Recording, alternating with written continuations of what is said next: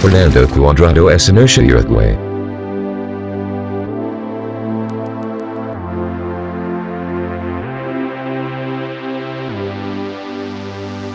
A tornado is a violent, twisting, funnel-shaped windstorm. Its name comes from the Latin word tonare, which means to thunder. Tornadoes form out of the bottom of cumulonimbus clouds, where cold, dry air meets warm, moist air. They are always associated with severe thunderstorms. Scientists aren't exactly sure how tornadoes form, but think they usually begin when an updraft of warm, moist air rises rapidly through cold air near the top of the cloud. As this happens, more warm air rushes in to replace it, and colder air is forced downward.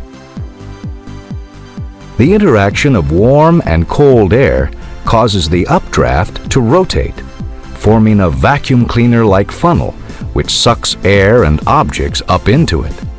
Tornadoes are made visible by dust they suck up, as well as condensed water droplets in the center of the cloud. They rotate primarily counterclockwise in the northern hemisphere and clockwise in the southern hemisphere. Size can vary from a few meters to about a kilometer wide, where the funnel touches the ground.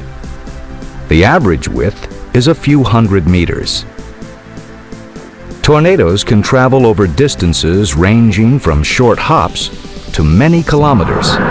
They produce the most powerful winds on Earth, with some reaching speeds up to 800 kilometers per hour.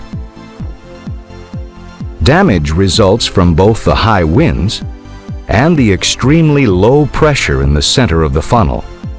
Tornadoes damage structures by tearing off roofs, collapsing buildings, and hurling objects with great force.